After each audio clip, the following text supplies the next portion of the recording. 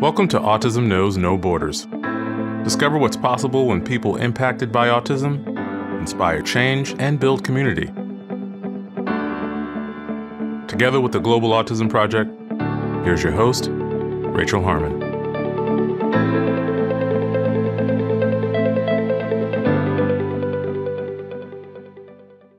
Hello, everyone.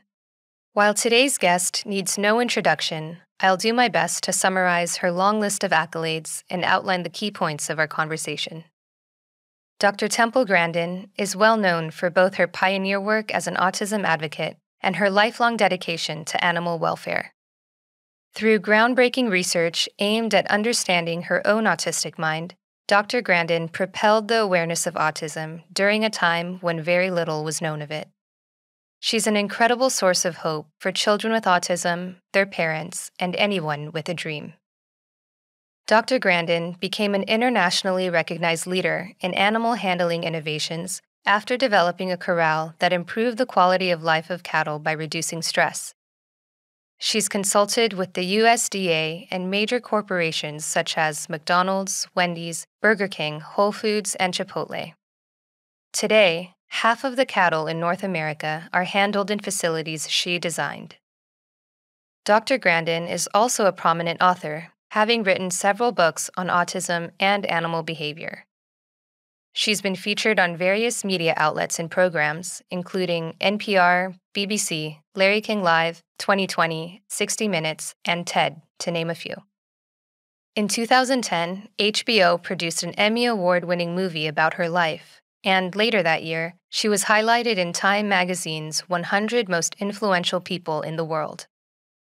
In 2016, she was inducted into the American Academy of Arts and Sciences.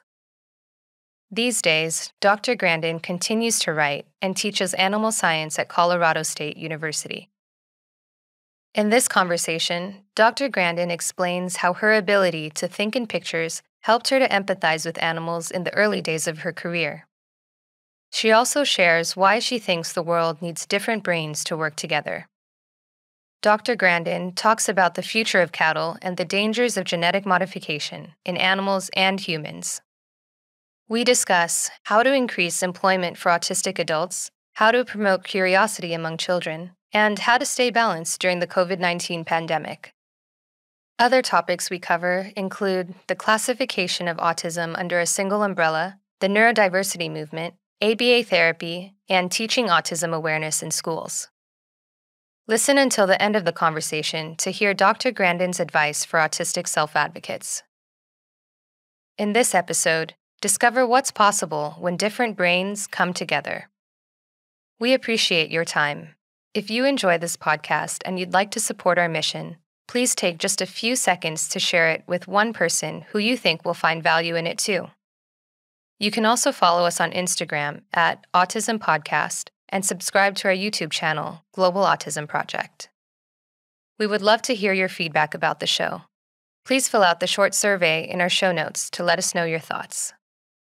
For more information about Dr. Grandin and her work, please visit our show notes at autismknowsnoborders.com. And now, I present you, Dr. Temple Grandin. Hi, Temple. Welcome to Autism Knows No Borders. Thank you for being here today. It's great to be here by video today. Could you please briefly introduce yourself? Well, my name's Temple Grandin. I'm a professor of animal science at Colorado State University. Been there a long time, came out to Colorado in 1990. My specialty is animal behavior, animal welfare.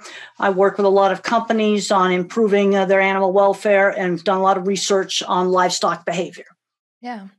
I'd like to start with talking about the way your brain works.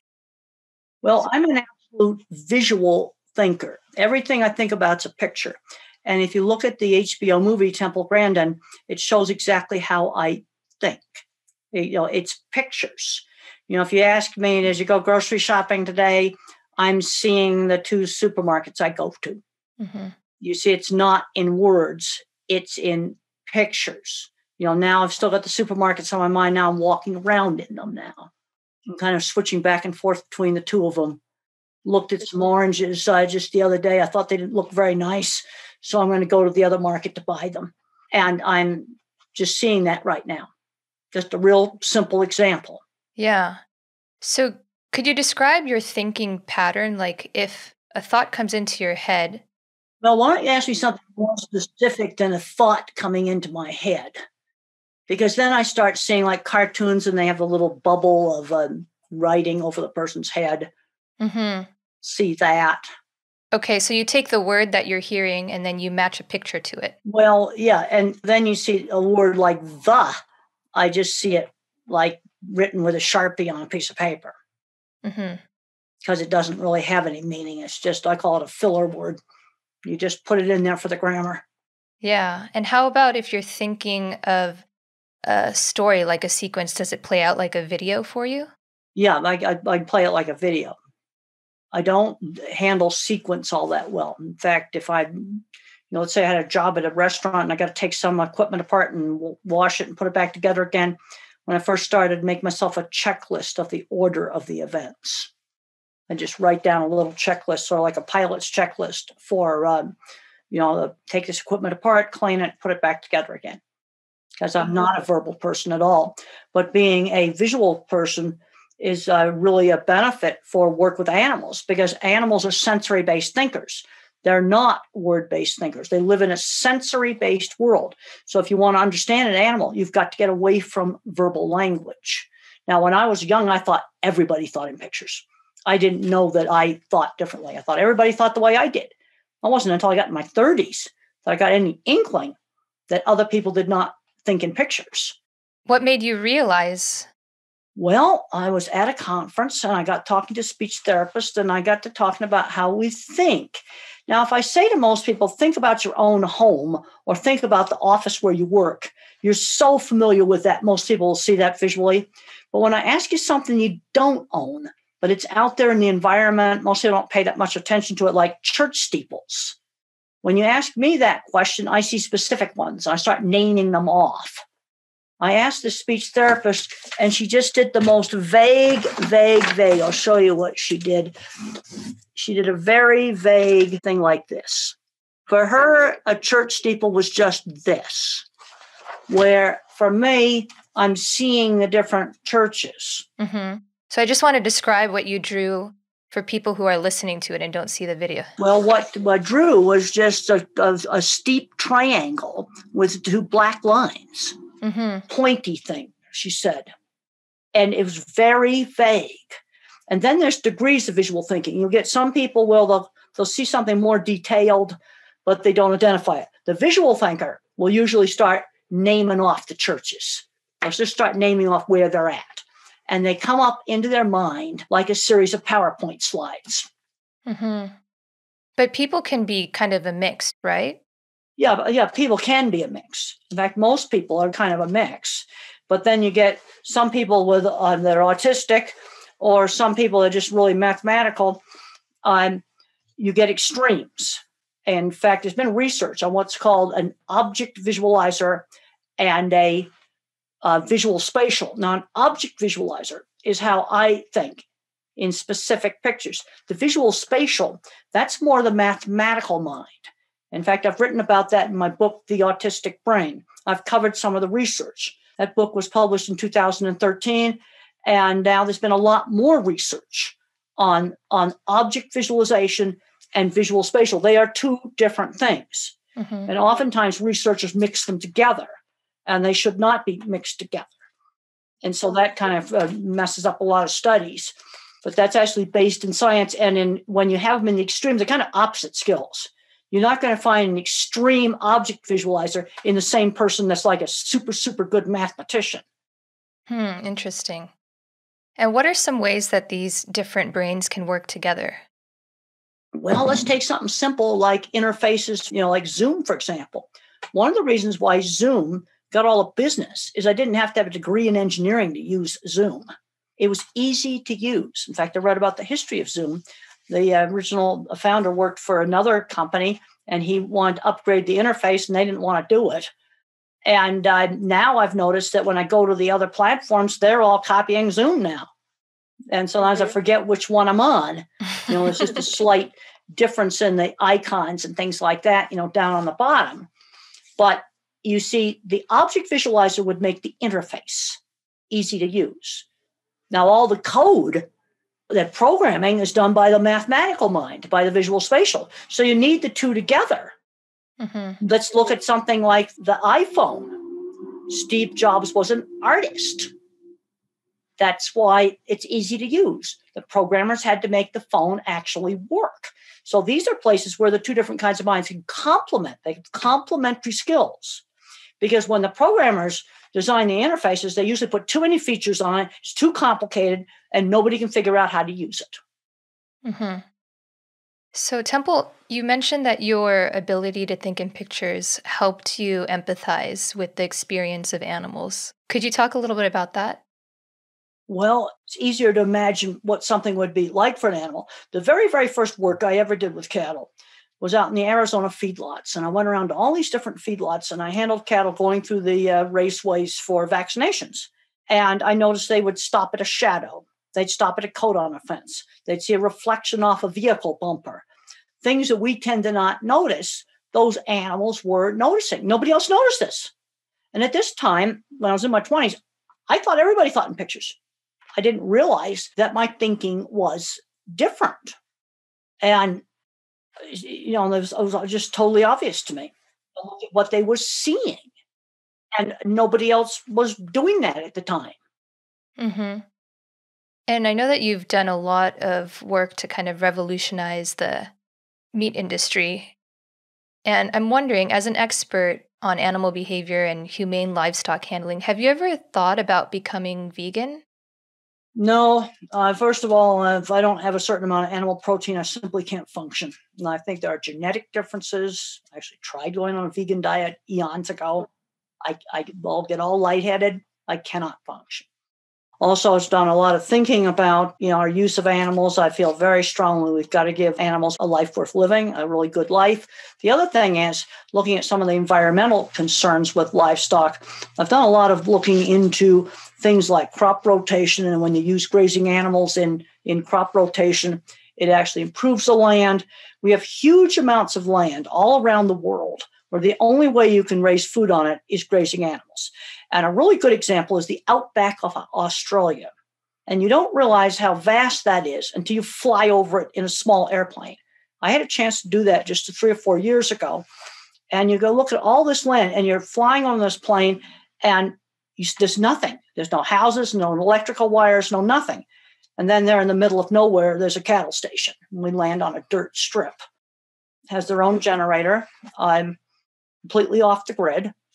And I look at this, and if you do this carefully and raising food in a very sustainable manner, you're not going to crop this land. You don't have enough water in the ground to crop the land. And animals, when they're used really right, can improve the soil health. You use them wrong, they wreck pasture. I want to emphasize they got to be used right. The other thing I learned from an agronomist, and this is why it's important to go across disciplines, I want to commend our animal science department at Colorado State. This was about 3 years ago. They invited an agronomist to come to our animal science seminar. And it was one of the few times I wasn't out of town, and I was there. And I learned from this agronomist that the very best cropland in the U.S., the very best that we have, Iowa and Illinois, was created by herds of grazing bison. It's a grazing animal. They created some of the best cropland that we have. Yeah, we need getting the livestock back on the land. And I'm not an expert in this area, but I'm just doing enough on it to learn. I've read a lot of scientific articles on it that this is the way to go. Now, I want to emphasize it's very local. A grazing rotation or crop rotation that would work in one part of the U.S. or maybe work in one part of Europe will not work somewhere else. It's very, very local. I can't emphasize enough. You have to get local advice on what crops to use. That's really interesting and something I know nothing about. Well, I knew very little about it until about 10 years ago. Mm-hmm. I've been around for a long time. I'm 73 years old, so I've been in the industry pushing 50 years. But I really started getting interested in this because we've got to do things that improve the land and improve sustainability. We've got to do that. And when you look at some of these vegan products, you've got a big supply chain with a lot of different complicated ingredients on it. Each one of those has to be transported by trucks, by rail. Mm-hmm. Yeah. And I don't think the full life cycle of some of those products has been completely figured out. Right. So, with more and more companies selling laboratory produced meat, what do you think will happen to the future of cattle? Well, I think it's going to be a place for the grazing animal because there's a lot of or sheep and goats. I'm going to put all the grazing animals together because they can utilize land for food that you can't utilize any other way. And they do it very efficiently. Mm-hmm. That makes sense. All right, Temple, I want to talk about your autism and how that affects you. When you were starting your career, what sorts of challenges did you face as an autistic woman? Well, I started my career in the 70s, in the early 70s. Being a woman in a man's industry in Arizona was a much bigger barrier than autism ever was. Much, much bigger barrier. I had to be 3 times better than a guy. I had to make myself really good at what I did. And the first thing I did is I became a very good livestock editor for the Arizona Farmer and Ranchman magazine. And there's a scene in the movie where I get the editor's card. And I realized that if I wrote for that magazine, it would help my career. See, a lot of people don't, there'll be an opportunity to do that and they miss up on that opportunity. But make myself good at what I did. And a lot of people thought I was stupid and wouldn't amount to anything. So I had a huge motivation, prove I wasn't stupid. And the thing I liked in the movie is all the projects are accurate. And they actually recreated the dipping vat system that I worked on designing in the mid-70s. And I really liked that part of it. The other thing is I've worked on a lot of big construction projects. I spent about 25 years out on jobs. I would sell a job, do the drawings, then design it, supervise construction. And there are a lot of people that would be in special ed today that were super good welders that could build anything, machinery designers, drafting, lay out entire plants, lay out entire factories. And they were either autistic, dyslexic, or ADHD. I am saying that seriously, about 20%.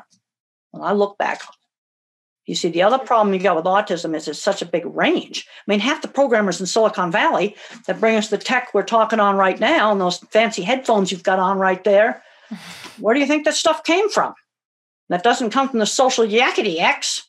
Mm-hmm. It comes from the brain that thinks social chit-chat's boring and would rather design fancy headphones. Yeah, I think you put in your book Thinking in Pictures, My Life with Autism, you wrote something about if it weren't for autistic people, we would all still be living in caves. Well, that's right. And the other thing is I got Thinking in Pictures right here. I'll hold it up for the YouTube people. But the other thing in Thinking in Pictures, I've got copies of my drawings. Mm-hmm. And the thing is, what I learned to do a long time ago is to sell my work. My idea of an interview was to lay the drawings out there on the table, pictures of jobs. Just show the work. That's what I did. Mm-hmm. How does your autism affect your life now? In the movie, I noticed that you were dealing with a lot of sensory issues. Are those things still coming up for you now? My sensory issues are now mild compared to a lot of people's sensory issues. But my number one research priority for autism would be how to deal with some of the very severe sensory issues that make, some noise painful. Just get too much, it makes it painful to live. It would be my top priority to work on some of those things. Now, what's happened to me, thing that I find helps is every morning I get up early, I have breakfast, I sit and read for a while, then I get dressed, and I'm dressed for work now at 7 o'clock in the morning. No slouching around in jammies. Get up every day. Get on a schedule. Do writing in the morning. I do book a lot of conferences in the afternoon lots of times. Since you were in Europe, I did this one in the morning, my time. Mm-hmm. And then I've been lining up writing projects. I got to have stuff to do. Right, yeah. Well, all my travel's been canceled since March. It suddenly canceled. January canceled. They just canceled our big Denver stock show just got canceled. They just canceled a whole pile of a gigantic veterinary meeting, a cattle meeting. Gigantic international food show just got canceled, completely canceled. And the other 2 events got moved to the summer. So I've been home a whole lot. I'm working on a new book on visual thinking. And I've got other writing projects I've lined up to do. I'm a big fan of using video conferencing. Mm-hmm. One good thing that's happened is I'm talking to you now in another country. Yeah. You see, there was less of that before. They'd want me to come to the country, and there was just no way I could. In fact, I was doing 2 or 3 different airports every week, and I think after COVID gets over with, when we get a vaccines, and we're going to have to distribute those vaccines, my chain management, I've already been thinking about that. So do you still find yourself needing to use the hugging machine? No, I haven't used that for 10 years. It broke. I didn't get around to fixing it. Then I was hugging lots of real people when I went to all these conferences. Now we're not allowed to do that. So now I just have to do pretend air hugs. It's something that I really don't want to do. Mm-hmm. But overnight, it just changed everybody's lives. Yeah. What I recommend to people is to get on a schedule. And I suggest for some of the kids that are having a hard time to look up life on the International Space Station. And I just watched the new SpaceX launch, 4 more astronauts on the station. I think they got 7 people on that station now. You got 7 people in a very tight quarters. Like if you look where they're sleeping, they have like sleeping bags. They get into their weight, they're vertical, but they're actually weightless. Yeah. And they're right next to you. One guy's making some noise in the middle of the night. The others are going to hear it. Close quarters. And one of the things they've learned is they've got to be on a schedule. They wake up in the morning. You can't just lay around. You wake up in the morning. Then you've got your chores. You've got, maintenance chores. You've got your experiments you got to do. Then everybody gets together for the midday meal. I actually looked at a space station, actual real schedule for it. And the midday meal is a big banner across the schedule. Everybody has to be at the midday meal. Then you have the exercise schedule. And you have to do a lot of it. Mm-hmm. And then they have time off. They learned they had to have some time off just to do what they wanted. And they've collected over the years, video games, movies, books even, and board games. They've got some musical instruments up there. Yeah, I think that's something we're all learning to do right now, working from home, just creating schedules and sticking to them, because it's really easy to get distracted. At least this is what I find. Well, this is the problem. And I just talked to a 2nd grade teacher. That would be a teacher that teaches 7-year-old children at a regular school. And half her kids are not logging on to the online classes. It's just awful. They're just dropping out. Mm-hmm. And that's totally terrible. I mean, the priority should be getting the little ones back to school. That's where the priority needs to be. Yeah, in a safe way. It's hard, I think, with the confinement. Like my husband and I were talking about how we feel that our attention span is shorter because we're not seeing far out these days. We're locked inside rooms, and we're trying to make it a point to go on routine walks so we can see further out in the distance. That's the space station approach. Have one midday meal, then you schedule a time for your walk, and schedule some time for some free time. Because the mistake they made in the beginning is on the original Skylab is they overworked them, and they got mad. And in Russia, they learned the same thing on their space agency. They went through the same stuff. And then you got the people living in the Arctic stations. Mm. You got to have a schedule where you have together time scheduled. You have your work time. Then you also have some free time where they can look out the window. They can play a video game, watch a movie. Oh, talk about looking out into space. Well, yeah, and they have a cupola. They have a place to do that. But then again, now you get 7 people on that station. They're going to take turns with that window. And they have 3 exercise machines, 3 different types. They have to be scheduled, and they have to do a lot of exercise. They're going to be up there for 6 months. And if they don't do a lot of exercise, it will really mess up their health. Yeah, absolutely. All right, Temple, I'd like to talk about employment, and I'm curious of what some of your ideas are to increase the rate of employment for adults with autism. First of all, we've got 2 groups here. We got ones where no preparation was done. All right, let's first of all talk about the ones that are in the pipeline now, maybe the kid's 10. Mm-hmm. Well, he should have had chores. Got to start learning how to do tasks. When they get to be around 11 years old, we need to be doing volunteer work. Now, COVID's made a mess out of this, because the thing that I would recommend is, okay, if you go to a church, you need to be doing a volunteer job, maybe set up the food or some other usher, whatever. It's important that you do a task on a schedule outside the home. That needs to start like at age 11. That's the old age that we had paper routes. Because I have all kinds of granddaddies come up to me and grandmoms come up to me, and they find out they're on the autism spectrum and they have decent jobs. But they had paper routes when they were 11. So we've got to make a substitute for that. Okay, and COVID's made a mess out of, working at the farmer's market. Then they can be a little older, they can volunteer at the animal shelter. But we got to find things for them to do outside the home on a schedule. And even now, they can walk dogs, they can take out trash, they can do garden work. Now we're getting into winter now. Mm-hmm. There's still things that they could do instant. They're legal. Before they graduate from high school, they need to get jobs. Now in the US, that's anywhere from 14 to 16 years old. You turn 14 or 16, you need to get a job so that they've learned to work before they graduate. Now we got to be careful about the multitasking. Don't shove them on the takeout window at McDonald's. Way too much multitasking. Can't do that. Got to be careful about the multitasking. And the other thing, when I worked in construction all the time, I worked with people that are my age now. They were running businesses.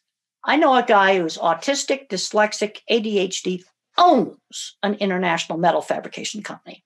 Mm-hmm. I cannot go into what they make because it's undiagnosed, but I know autism when I see it. Mm-hmm. And he stutters too, on top of it. Yeah, so he was given that practice at a young age. Well, he was a lousy student in high school. He took a single welding class. It saved him. And he started making things and showing it at little trade shows, and his company grew. So you have this group of younger kids, and what's the other group? Adults where sometimes they've graduated from college and they've never had a job. Parents forget that academic skills are totally different than work skills. So you've got a guy who's never had a job, and maybe even an advanced degree. I read about a lawyer that it had a law degree, got fired from 2 law firms because he wouldn't show up on time for client meetings. Mm-hmm. You're not late to big client meetings. And he did not get the reports written. Now, I had a lot of problems, but I got my stuff written on time for the farm arrangement. And there were certain meetings I had to cover, like the Arizona cattle feeders, University of Arizona cattle field day. I had to cover these things. And I did that. And the other thing, I had a boss that, when you saw it in the movie, they slammed the deodorant down and said, "You stink, use it." It's okay to be eccentric. You can't be a rude, filthy slob. Mm-hmm. That is non-negotiable. Yeah. You cannot be a rude, filthy slob. You just can't be. So let's just start with the total basics. And the way to get around the interview thing, if you have a ability, like I could show drawings, I could show pictures of jobs. Somebody who's a programmer could show off some of their code and says, "Well, I can do Python, look at this code," or I do JavaScript, look at what I made with JavaScript. And you have it on your tablet and you show off the thing you made and then you show the code behind it. See, that's how a techie can do an interview, or an artist can do an interview, or you can show off writing, for journalism. And the trick is, don't put too much junk in the portfolio. Basically, what you want is a 30-second wow. That's what you look at it and go, wow, that's what you want. What can employers do to be more inclusive and neurodiverse? Well, the thing with a person with autism is you cannot be vague. You don't just say to them, "Well, do create some new programs." You're better off to say, "You're on this project. You have to create some code that does this." Let the programmer do the coding, but you tell them what the outcome is. It has to be on this platform, this much memory, and get it done in 30 days from now, on the 1st of January. It be specific. And then if the guy makes really bad social mistakes, don't be vague. Pull them into the office, tell them in private what they've done wrong. And I remember criticizing some welding on the first project I ever worked on, and I said, "It looked like pigeon doo-doo." The plant engineer pulled me into his office and explained that was not appropriate. And I had to apologize. What he did is he didn't yell and scream at me. He told me what I should do. The boss sort of needs to look at it. It's like coaching somebody in a foreign country. It's kind of like that. And some of these people will need a quiet place to work. Open plan, super busy, crazy, noisy office is not going to work. And the multitasking is the other thing. And don't put long strings of verbal instructions on them. They cannot remember sequence. I can't remember sequence. Write it down. Yeah. All right, Temple. So you also published a children's book in 2018 titled Calling All Minds, How to Think and Create Like an Inventor. Yes, it's all my childhood projects. This is the book right here, Calling All Minds. And when we were kids, we'd make paper snowflakes. We'd make parachutes. We'd build kites and airplanes and make things. And a lot of kids today, they don't make things. You've got a lot of kids today, they haven't made a paper airplane, they haven't made a paper snowflake. And when I gave a book signing for that book just a little over 2 years ago, I found out that 20 or 30% of the kids had never made a paper airplane. Wow, that's surprising. Well, I think it's just ridiculous. And so it's a whole lot of just little things that we made in the 50s and stuff that kids did. I also have the optical illusion room in there. Mm-hmm. I've got the drawings for that in there. That's a little more, more difficult project, but I also have got just very, very simple things like paper snowflakes, just things like this. And I can hold this up for the people that are watching this on YouTube. But I remember holding this paper snowflake up, a simple thing like that. I was talking to an educator, and this teacher said to me, in all seriousness, well, what happens if the child cuts it wrong and it fell apart? I said, you get another piece of printer paper. Yeah. And you try again. Mm-hmm. And maybe you'll look it up on YouTube. But there's no resourcefulness. Because I experimented with my parachutes to put spreader bars on the strings so that they'd open, really easily. And then I went on Google Patents and discovered that someone actually patented something pretty similar what I had made when I was 7 or 8 years old. Oh, wow. So what are some of your ideas for parents and teachers who want to cultivate curiosity and imagination with their children and students? I think one of the worst things schools have done is taking out all the hands-on classes. That includes cooking, sewing, woodworking, art, theater, music, because these are things that can also turn into careers because kids just don't go make stuff. We'd get old wood and make stuff out of it. I read this wonderful article about this junkyard playground where it had tons of old tires in it and forklift pallets, to put freight on, just all this junk out there. And they did have one adult supervising, and the kids would go out there and rip apart the forklift pallets and build stuff out of it. And now you've got kids today that are going to have a self-esteem problem because a paper snowflake fell apart because they cut it wrong. You got to learn from your mistakes. Yeah, it's almost like they're protecting their kids from feeling like they've failed or something. Well, there's no resourcefulness. And there's a very interesting experiment that was done by a scientist named Kelly Lambert at the University of Richmond. And she had 2 groups of rats, and she put them in great big pans. And one group of rats got their favorite cereal, Fruit Loops, just thrown on the ground, and they can just pick it up. Other group of rats, they buried the Fruit Loop cereal in piles of sawdust. The rats had to dig it out and just find it. Then, this is the interesting part. After they'd lived this way, where one group of rats just gets it given to them, the other group of rats had to dig in the sawdust for it, then they give them an impossible task. She went and got a weird cat toy and put Fruit Loop cereal inside it. It was impossible for the rats to open it. She puts it in the pen. The rats just got the Fruit Loops given to them. They didn't try very hard, gave up really quickly. The rats that had to dig for their treats, they spent a lot of time trying to solve the impossible puzzle, much more resilient. And the interesting thing is when they measured the stress hormones, the rats that had been digging in the sawdust were less stressed. Oh. I think that's really interesting.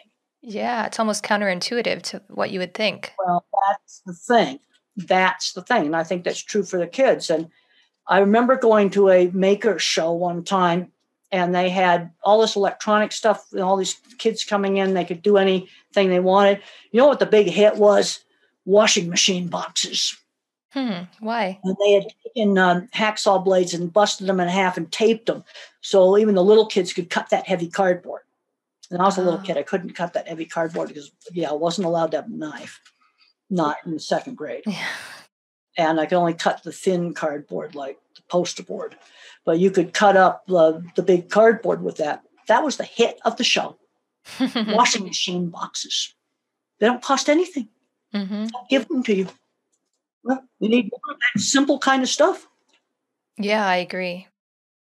So your science teacher and mentor, Dr. Carlock, inspired you to stay curious and keep inventing. What would you say to him right now if he were alive?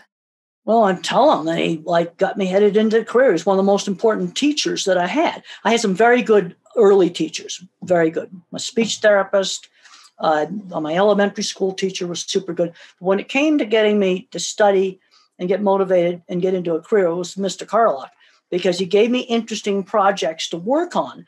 But the thing he did that was really important, because I was a goof-off bad student, didn't care about studying, was now education was a pathway to a goal of becoming a scientist. I didn't just study to make the family happy. I studied so I could become a scientist. That's a really important thing. It's a pathway to a goal. That's super important. But I've worked with skilled tradespeople that, it was a shop teacher that turned them around. And there's a lot of tendency to stick their nose up at the kids just in the trades. But I mean, they were building big, complicated stuff. And what I've observed now is the people I've worked with that retired is that last year we opened up a big, gigantic, brand new state-of-the-art poultry processing plant. And all the equipment inside came from Holland. And that's what I call the clever engineering department. We know how to do the degreed engineering stuff, like the refrigeration, the boilers, make sure the roof doesn't collapse under snow load, that kind of stuff. But the clever, machinery is coming from Europe because they've kept skilled trades. And I went through that plant and I go, whoa, this is bad. Now in beef, we still know how to make it. But when I get over there in the poultry, I was just shocked. And we're losing skills. Don't stick your nose up at it. I was just the other day reading an article about the guy that made a very big, important machined part for the Mars rover. Without those machinists, there'd be no Mars rover. They are a really important part of the team. So it's important to find what the child is interested in and kind of foster that. Well, you want to take the thing they're good at, but the thing is, if you take all the hands-on classes out of the schools, they don't have a chance to find out what they're good at. Got to get exposed to something. People ask me how to get involved in the cattle industry. Well, I got exposed to it. It's true for a lot of careers. You get interested in stuff you get exposed to, or you get exposed to something. They say, well, I really hate this. I don't want to do that for a career. I hate it. But you don't know until you get exposed. Yeah, so it's like not even giving people a chance. Yeah, and some people on the spectrum are really good at art. Some are really good at math. How's a kid going to become a programmer if nobody exposes them to programming? Well, you've got a 7-year-old that's good at math. Let's start teaching them JavaScript. You start out with Scratch programming. That's for real little kids. But let's say you've got a teenager, smart teenager, who's still doing Scratch programming when he's 16. Let's JavaScript, Python. I don't know how to do any of these, but I know the names of them. I know how to look up the websites. This thing called code.org. It's a really good website. The Code Academy would be another one. There's Khan Academy. These things are free. And even if the parents don't know how to code, you can show them the websites. But if they don't know about the websites, you're not going to find out if they can code. I've had parents that were programmers. They got so hung up on the autism, they didn't teach their kid coding.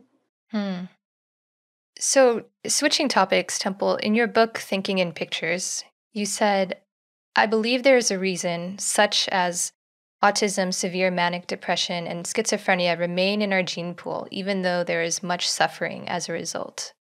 Could you elaborate on what you meant by that? Well, in the milder forms, it gives advantages. You see, a brain can be more thinking, or a brain can be more social emotional. And at what point do you slap a label on it? And even in animals, you have the animals that are more social, like the lion, for example. Let's take the cat family. So the lions are much more social than the tigers and the panthers and the leopards, which are solitary. There's a crossover with autism there. Now, are leopards defective? No. You see, in the milder forms, it's just personality variation. And then what's happening is you're getting more and more kids now. Okay, he's now 7 years old and he's got no friends, so he gets a label put on him. because at least in the US, you can't get any services without a label. Yeah. And then you've got somebody that's nonverbal and they have epilepsy and some other medical problems on top of autism. So you're calling this all the same name. Now, the other thing on the nonverbals, some of them can type independently and they have what's called a locked-in syndrome. Can't control their movements. Vision and hearing is all like the worst internet connection, but they can type independently. Mm-hmm. And so you've got this big range that have very, very different needs. Yeah. And the diagnostic criteria has been changing over the past 60 years. And I know that when you were diagnosed, your doctor described your diagnosis as a form of infantile schizophrenia and the result of cold parenting. My first diagnosis actually came from a neurologist. Okay. And it was minimal brain damage is what it was. And then they used to call autism schizophrenia. But the thing is, schizophrenia and autism are opposites, the brain opposites. That's what's known now. In autism, you tend to get too many circuits built in the back, so you get gigantic memory, but processor speed is slow. A lot of learning differences, it all gets down to processor speed. So if I'm a computer, I'm an Intel 286. You might fun to look that up online, find out what that is. Little tiny processor, but I've got the cloud, okay? Assuming you understand computer terminology, the cloud computing for memory. Mm-hmm. So lots of memory, little tiny processor. So attention shifting is a problem, multitasking is a problem. Kid might be slow to respond on speech because of processor speed. You see, and that's one of the symptoms that they have. And autism is just a behavioral profile. And they keep changing it. Did somebody change the diagnosis of tuberculosis? No, they did not. You either got TV or you don't. Yeah, what do you think of the current label, specifically removing Asperger's syndrome from the DSM-5? Well, I think it was a gigantic mistake from the standpoint of service providers. Gigantic, huge mistake. Because a child that has no speech delay used to be autistic, you had to have speech delay. Asperger's is socially awkward with no speech delay. And that's now put in with people with a lot more challenges. You see, I've been thinking about it visually. Mm-hmm. Think about it verbally. I can understand why they did what they did, but it was a mistake. I remember going to a very fancy, brand new autism school. A lot of nonverbal kids there, both really young and a little bit older. And then there's a 10 or 12-year-old boy, fully verbal, just playing on, looking at bird websites on a laptop. You shouldn't have been there. Mm-hmm.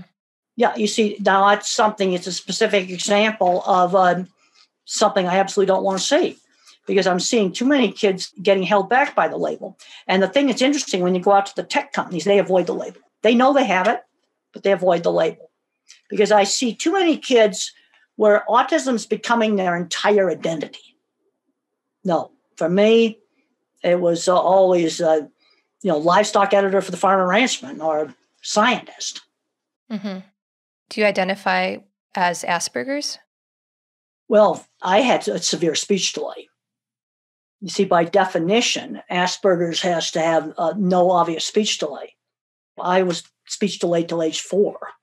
Now, the thing is, it's all on a continuum. It's a true continuous trait.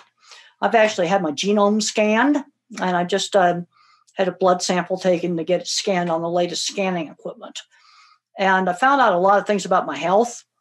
Like, I'm really glad I didn't do tooth implants because my jaw could have fallen apart. I found that out from it. That I have a bleeding disorder, and if I get given too many blood thinners, I might die. I found that out. Very useful information. But when it comes to the autism, you've got so many different genes involved in the brain development that there's no one thing. See, the same genes that make our brain big are the same genes for autism and schizophrenia. There's a paper that's come out called Genomic Trade-Offs. Are autism and schizophrenia the steep price for a human brain? Brain development's a messy thing, and it's a true continuous trait. So you have a little less of the trait when you have Asperger's, with, no speech delay than when you have speech delay. And then you have individuals never learn to speak, and then you get other people, multiple health problems on top of it. But it's a true continuous trait. They're not going to find, because it's embedded in the genes that make the brain big, hundreds of little tiny code variations. And I'm very happy to find out that, no, I don't have very pretty teeth, but I'm very happy I didn't do tooth implants because having my jaw fall apart is not something that I'd like. And the genetic test showed that. That was simple genetics. It also showed why I was so anxious. That showed up. That's a simpler trait.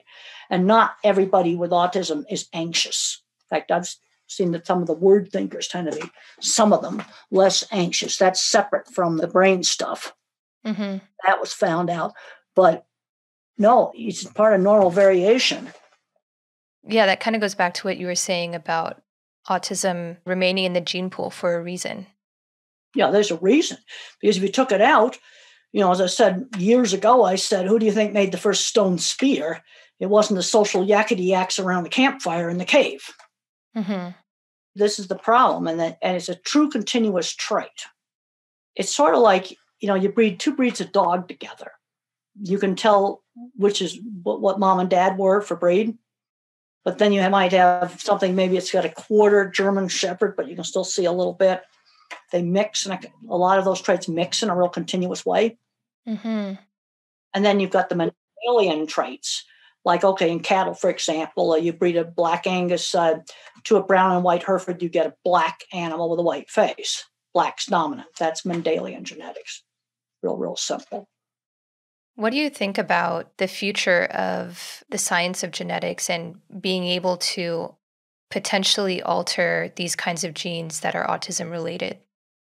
Well, you take those genes out. Well, you better like the computer you've got now, and you better like those headphones because you'll be no new ones. It's that simple. No new ones. Mm-hmm. Who do you think makes this stuff? You got visual thinkers that are autistic. You've got mathematical thinkers that are autistic. Who do you think programs the computers that this Zoom thing is running on right now? Yeah, there'd be a terrible price if you tried to take it out. Mm-hmm. You can make a brain more cognitive and thinking or make a brain more social. You see, to be really social eats up a ton of processor space in the brain, just eats it up. And so where am I going to put that computing power? Writing code or socializing? Right. And so as a society on this planet, we need everyone working together. Well, that's right. And they're doing all kinds of stuff, with genetics. Now, eventually, we'll get to the point where we can just program in genetic code. It's only 4-digit computer code. It's called the DNA. Yes, it's got 4 ways of putting it together on each rung on the ladder. Are you excited about that or scared? Well, I think there's going to be a lot of issues. I don't know. I'm 73 years old. I probably will not be around for that time. If you could tell people some things to look out for ethically, what would you say? Well, there's real issues with CRISPR now. That's a gene editing method. And there's a thing called unintended edits. Okay, so let's say I want to let's take a really good use of CRISPR. You can use CRISPR to modify the genetics of cattle, for example. Nobody's doing it now. I want to make it very clear. Nobody's doing it.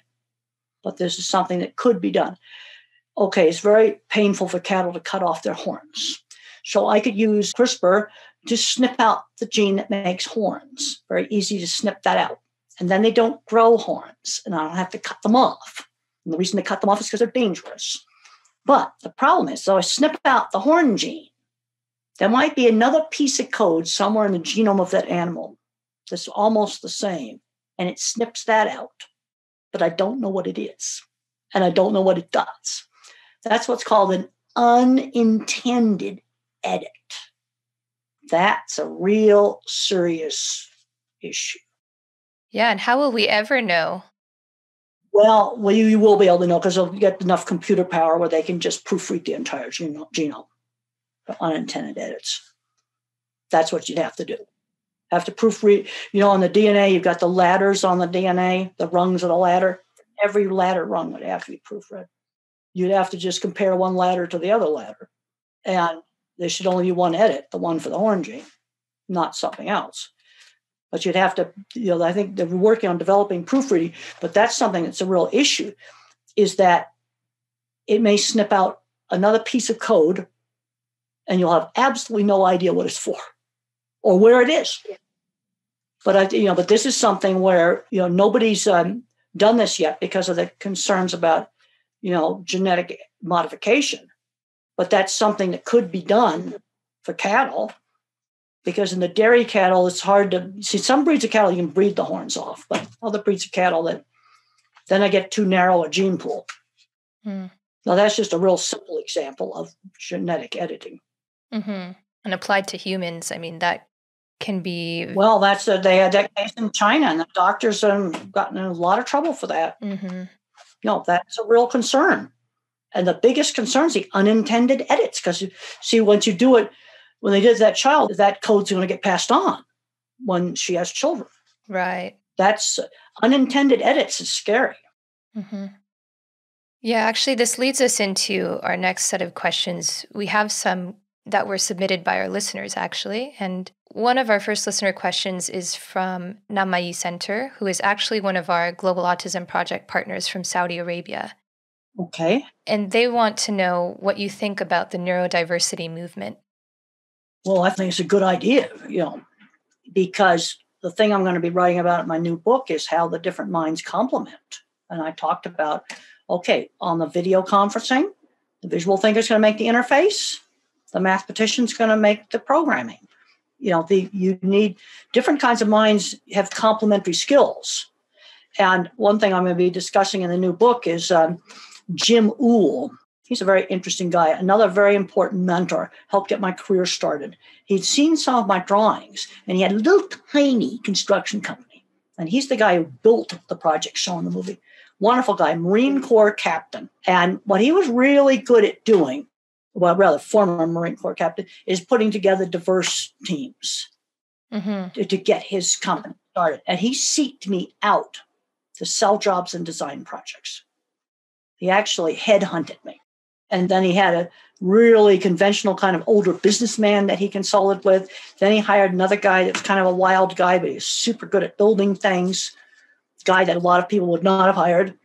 That was neurodiversity. Mm-hmm. What we have to look at is what you can do. I love what Stephen Hawking says about disability. Right before he died, he was interviewed by the New York Times, and he said, concentrate on the things. Your disability does not prevent you from doing well. And he could do math in his head super well. So that's what he did. And the disability did not affect the math in the head. Yeah. What do you think about autistic people who are part of the neurodiversity movement and kind of pushing the rest of the world to change for them, like to change the environment? Well, yes, and we need to have some quieter workplaces. And that's going to be better for a lot of people. Mm-hmm. These open offices, open plan offices. I have a client that I went and visited their corporate headquarters, and there's no cubicles, and they hate it. Open plan office. I mean, everybody hates it. I don't know how they get any work done in that corporate office. Now with COVID, they haven't been there, but I was just in there last year. I thought their office was awful. Mm-hmm. There's certain, accommodations that I think are going to be good for everybody. Just like wheelchair ramps, they're really useful for pushing cargo up, into the building. That's a good thing. But on the other hand, I think there's some things where, like being a filthy, rude, dirty slob, no, we do not have to accommodate that. Eccentric, fine. You want purple hair, fine. Just make sure, it looks nice. There's some things where I'm never going to be the total social butterfly. And I don't like really doing the kind of social chit-chat stuff. But the thing what I feel we got to do is show what we can do. And when I did those dip fat projects, the thing that motivated me is I wanted to prove that I could do it. It wasn't dumb. And when I took that job, I was at the 60% level of competence. I knew the cattle handling, but I had no idea how to do reinforced concrete walls that were in those vats. You better believe it. I got on that phone and I started calling. And I got people to get me the drawings for the reinforced concrete walls. I asked for help. Big mistake that a lot of people make when they get in trouble is they don't ask for help. I asked for help to get the reinforcement rod pattern for those reinforced concrete walls. Mm-hmm. There's people that go to college that are on the spectrum and they trash a course. No, I failed my first math quiz. I got tutoring right away. And I had to be tutored in every math class that I was in. Asked for help the instant I had trouble. Mm-hmm. All right, our next question is from Ann Keys. She's asking how you think autism awareness should be carried out in schools. Well, one of the things my third grade teacher, one of my really good teachers, explained to the other children when I was in third grade that I had a disability that was not obvious, like wheelchairs or crutches or being blind, and that the other kids needed to help me, not torture me. That's actually called peer-mediated intervention. Peer-mediated intervention, if you want to look it up. And I have an article I wrote online. It's called How Horses Help the Teenager with Autism Make Friends and Learn How to Work. And I actually have a little bit of literature reviewed on peer-mediated intervention. And when social mistakes are made, you need to explain to them. You can only tell that joke twice, and then you back off. You just can't keep telling the same story over and over again because people get bored with it. You need to be told that. Tell that joke twice, then that's it. So what do you think about the direction of autism awareness and inclusion today, especially given the history of how far we've come along? Well, I tend to think in specific examples, and I worked on construction sites and big, huge building projects with people on the spectrum, with dyslexics, with ADHD, worked with them. They were all undiagnosed, and they were very good at what they did. I'm a big believer in making yourself really good at a skill other people want, because my idea of an interview was to lay the drawing on the table. I just showed the drawings. And then now you have some people on the spectrum, they're more the verbal thinkers, and they don't have a fancy skill to show off. And when you try to teach them a job, they take longer to train. But once they're trained, they're really good. One place where people with autism are really good is quality control in spotting mistakes. There's a company that has all autistic people working in it, and they do things like test websites. Let me just give you an example of what they did. This is something as a business person, I'd want this. And this company couldn't figure out why one of the divisions had a 20% drop in sales. Well, the autistic guy checking a website had found that when they updated the website, they changed one digit of the phone number in that division. Oh. That cost them a pile of business. Wow. And then another job that the same company does is you got fancy headphones like what you've got on there. Well, you got to make sure those work with every combination of devices you can think up. Mm-hmm. That's all he does and then finds out, well, if I play Netflix and on this type of computer, then the headphones don't work. It's that sort of stuff that you do. So what do you think we could be doing as a society? I think I'm a more bottom-up approach. You're very top-down. Let's make success stories one specific example at a time. Mm-hmm. So you've got this person doing this job, they're doing a great job. One, let's start up. People want to reform the whole education system. Let's reform one school at a time and write about it. The thing that's a problem is a lot of people that do a lot of innovative stuff don't write about their stuff. Another reason why it's important that I worked for that magazine is I designed an innovative project and then I wrote about it. Writing was a very important part of my career. So you do something really innovative at a school with inclusion, write about it. Okay, we have another listener question from Autistic Rainbow 15. And they want to know what your thoughts are about applied behavior analysis or ABA therapy. Well, there's a lot of old-fashioned ABA therapy that was really terrible. And they just drove people into sensory overload. Now, the thing is, some of the modern ABA, where they're now incorporating sensory stuff into it, there's some good programs for getting language started. The other thing that's a problem with some of the more rigid people in ABA is they don't know when to phase it out. I had some ABA type things used on me, but I was a little kid and it was used to get language started. And once a language got going, then we just did 50s upbringing, where everybody sat at the table, and if I put my finger in my drink, mother would say, use the spoon. She would just give the instruction. I call that teachable moment. No, but there's some old rigid stuff that was really, really terrible. And there's also stuff that's just stupid, where you've got a fully verbal person and you're still doing ABA. I don't know, that's just stupid. Yeah, well, ABA in and of itself is just the science of learning. Well, that's right. But where there was a problem is that there were some people in ABA that didn't believe sensory problems existed, and they were driving people into sensory overload, which is going to be really painful. Good teachers don't do that. Yeah, and it's caused a lot of trauma for people now who are adults who had gone through it. Well, yes, and that was terrible. It was absolutely terrible. Yeah. And now, people are recognizing the sensory. I was very happy to see a journal article where there'd been a big meta-analysis of a bunch of studies and saying that the sensory integration is an evidence-based treatment. And finally acknowledging sensory problems are real. And when I did my book, Thinking in Pictures, 25 years ago, I have a whole chapter in there where I found, the reports, people on the spectrum had written reports. Sensory is real. And there's now research done with brain scans that shows that loud noise sets off a big network in the brain, and the fear center in the brain's lighting up like fireworks. Mm-hmm. That doesn't happen in most people. So the fear circuits are getting turned on by sensory stuff. No, this might be my top research priority is therapy for sensory issues because they really can restrict life. Yeah, definitely. Well, I'm a behavior analyst. I'm a BCBA, and I've seen a lot of success with little kids and even school-aged kids who are talking. We use ABA to help teach them social skills even. Just using the principles of learning and reinforcement to try and increase behaviors that we want to see more of. Well, if something's working, the thing I always ask parents, I want to make sure little ones, 3-year-olds, 2-year-olds, 4-year-olds, are getting enough hours of one-on-ones with a teacher. That I'll tell them they need to up that. They don't have enough. But, they'll have that about this therapy, that therapy. I mean, the thing I have observed is good teachers just know how to do it. And I'll ask parents, is your child improving? Are you getting more speech, more skills, more turn taking?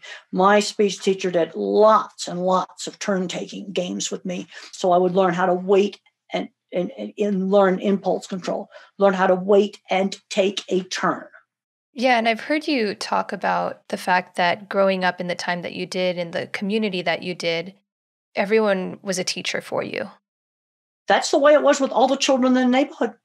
This is just the way it was. And then when kids got to be 7 years old, you'd put on your Sunday best clothes and be little caterers and greeters at your parents' parties.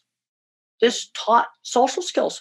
I'd go over the next door neighbor's house, and if I stirred my drink with my finger over at the Wood's house, Mrs. Wood would correct me. And she was Mrs. Wood. Wasn't allowed to use her first name. But you see, grown-ups corrected kids no matter where they were. Like I touched too much stuff in the store, the salespeople would say, don't touch it unless you're going to buy it. Mm-hmm. No, they would give the instruction. That was 50s upbringing in our neighborhood. You see, and that's another reason why Granddaddy ended up getting a job. And most of the grandfathers I talked to would have been the Asperger type, where there was no obvious speech delay. Most of them, not all of them, but most of them would have been. Mm-hmm. Yeah. Do you think those styles of teaching could be applied now? Absolutely. I mean, I think that, we had sit-down meals. And these are perfect places to teach social skills. I had to learn how to take turns. I could tell about my day in school, and then my sister had to tell about her day in school. Mother would tell about what she did, and my father would talk about what he did. And you take turns in conversation. That's good stuff for the 50s. What about the community part with everyone being on the same page? Like, how can people who live in big cities practice that? Well, you can still might practice it in one little part of the big cities. My family lives in New York, so of course I'm not going home for Christmas this year because of COVID. But New York has a whole lot of little villages. You kind of get a community right there on a certain block lots of times. You can create it within that community. But the other big problem is so many kids are getting addicted to video games. I was horrified when I found out that 20% or 30% of the kids had never made a paper airplane. That's ridiculous. Yeah. Okay, our next question is from David Sharif. He's interested in the moment your career really propelled and wants to know how you got to travel the world giving talks about your work. Well, it started off gradually. Well, the Dipping Vat project shown in the movie was a major big thing that got my career started. And when I was asked to design that, I said, give me 3 weeks, because I knew I had to get the drawings for the concrete reinforcement. I went through that door and I did it. It was gradual. It started off, then I got invited to do a big paper for the applied International Society for Applied Animal Ethology in 1978. I got invited to Australia to do a talk for the Australian Lot Feeders Association. Those were two big things. And then it just kind of gradually grew. And then, of course, when the movie came out, that really increased. Then I was just traveling all the time. But I wasn't doing that all the time. But in the 80s, I would go and spend 3 months on a project, 2 to 3 months on it. And this is kind of related to the next question from Reciprocated Smile. They want to know how you keep yourself on track and motivated when you're feeling overwhelmed or burnt out. Well, I do take antidepressant medication, and that's helped me a whole lot of my anxiety. You can read all about that in Thinking in Pictures, a whole chapter about it. And I've been on the medication for 40 years. I got no intention of stopping it. And the mistake made with antidepressants is taking too high a dose. But I had crippling anxiety. And as I went through my 20s, it got worse and worse and worse and worse. And then I remember taking the drug, and there's an old slogan for a company, better living through chemistry. And it just stopped the constant panic attacks. It also helped clear up some stress-related health problems, and it helped some on some of the sensory stuff. But I want to emphasize that it doesn't work for everybody. Mm-hmm. And the other thing is way too many drugs given out to kids. Way too many. Way, way too many. I was in my early 30s when I went on. My brain was all the way adult developed by that time. And I've seen a lot of visual thinkers that are very anxious. And some, I think, were autistic, some were not. And a little bit of Prozac helped. But the mistake made is giving too high a dose. And the labeled doses are often too high. And you take those labeled doses, those high doses, you'll get agitation and insomnia. It'll be a complete mess. And even though that book's 25 years old, still accurate. Because I keep up on all the literature on this. So, Temple, what motivates you every day? Well, I figure if I can do some things where, when someone just sent me a nice email saying I really inspired her to succeed, that makes my day. If the things I do can improve something, that, okay, we're doing this podcast right now, and if this helps somebody, and I understand we're going to a lot of different countries, and this helps somebody out there to be, get a good career or helps a kid to do better in school, have a better life, then I've done something of value. That's kind of how I look at it. We actually have a special thank you from one of our listeners, the Potato Witch, and they want you to know that reading your books when they were 9 years old and undiagnosed helped them cope with what they were going through. Well, good. That's super good, because the thing is it gives a lot of insight when you learn that the way you think is different. Yeah. And I have a book called Different, Not Less, and it's 16 people diagnosed later in life, mostly Asperger type, all employed, diagnosed later in life, older people. And where the diagnosis helped them was with their relationships, because now they understood why they weren't getting along with their spouse or whatever. And that's where that can be helpful. And just reading some of their stories, and I edited that book, I got insight from it too. Mm-hmm. All right, Temple, I'd like to close with one last question. What advice would you give to young adults with autism who are now embarking on their journeys of advocacy work? Well, I think we need to demonstrate on what people can do. Like this really positive company that's Spiritech, that's the name, Spiritech. It's like testing the fancy headphones, testing websites for problems. And they're extremely good at this. The Israelis are using people with autism to analyze satellite photos. They are extremely good at this. I would really emphasize a lot of those kind of things. Let's show what you can do. This gets back to Stephen Hawking, to emphasize the things your disability doesn't prevent you from doing well. These are things that emphasize. Then there's the whole problem of people with very severe challenges, nonverbal, getting abused by caretakers. I'm right now doing some consulting with an agency that's working on how do we deal with them. They might be in somewhere where their caretakers are abusing them. See, now that's a totally different kind of advocacy. And she's working on how do you advocate for somebody where they've taken away all the communication and they can't tell people they're getting abused. This is where the spectrum with word autism is not such a broad range, that the type of advocacy that this person's doing is totally different than something I might talk about employment, where it's a guy that looks at satellite photos or programs computers that we're using right now. There's probably a lot of autism program the computer we're on right now. Mm-hmm. You see, this is the problem. And one end requires a different advocacy than the other end. So you might want to pick out which one you want to concentrate on. And I've been helping this agency to figure out how to advocate for people that can't communicate. Well, what I suggested is we have to advocate that there are people in homes that have either autism or some other very severe disability that are being abused. We have to explain to the public that that happens. Mm-hmm. And just a follow-up question on that, what advice would you give to some of these autistic young adults who now have made their identity their autism, like what you were saying before? Well, do something constructive with it. That's what I would suggest. Do the right kind of advocacy. Now, one thing about advocacy, I don't care if it's autism or it's in the animal field. You want to make sure that the things you advocate for do good things in the field. In other words, get out of the office and find out what's going on with people working in the field. And I'll say that for animal stuff, autism stuff, food safety stuff, I don't care what it is. Unfortunately, sometimes you've got people advocating and, sitting in offices and they advocate for some law and it has an unintended bad consequence out in the field. I've seen that happen. So find out what's really going on the front lines. It doesn't matter what it is that you're advocating. And the other thing is pick out something relatively targeted where you'll be more effective. It's sort of like someone says, well, we got to reform the entire educational system. Well, where would you start? Let's start out.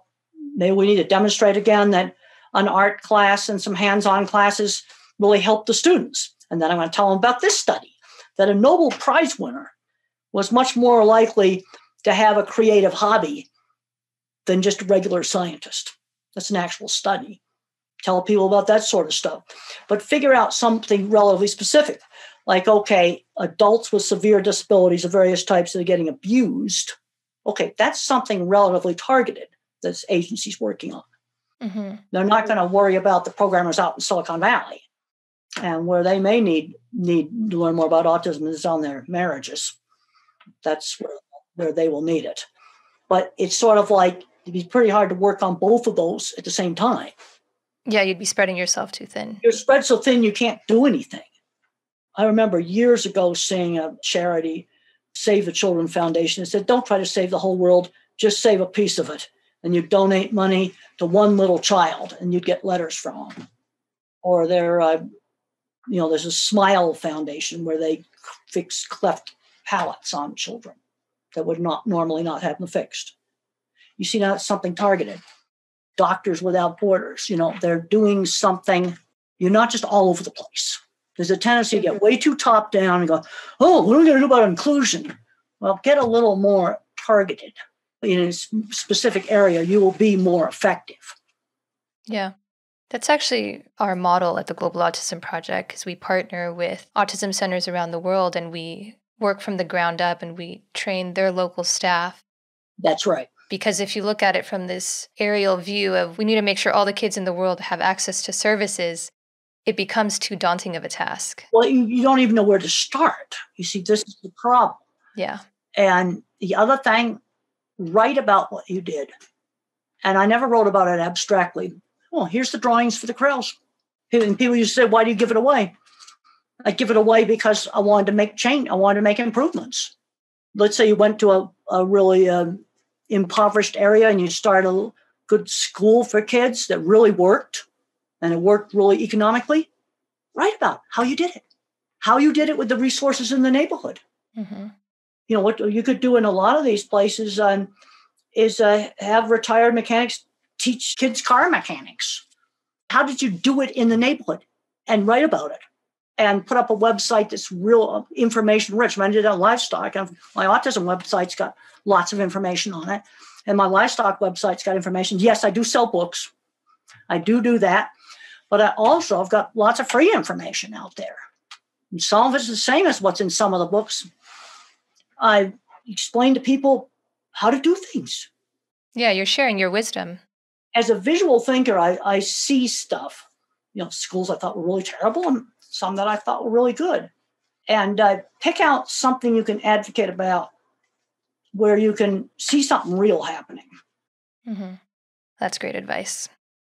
Well, it's been an absolute pleasure, and thank you so much for your time today. We really appreciate you sharing your ideas with us. Well, I just I want to see people get out there and do everything that they can do and figure out how to make things better. Yeah.